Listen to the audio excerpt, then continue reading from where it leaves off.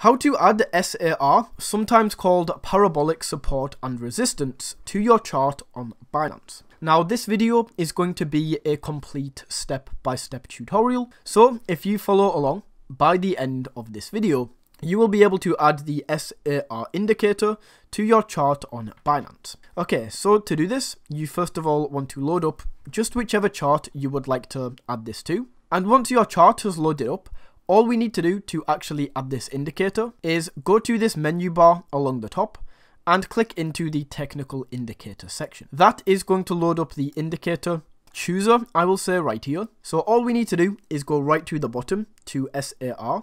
First of all, click this box to turn it on, and then we can change any of these settings if you like. Plus, you can also change the color of this. Once you are happy with how this looks, we can click on save. And just like that, that is how you can get the SAR indicator on your Binance chart.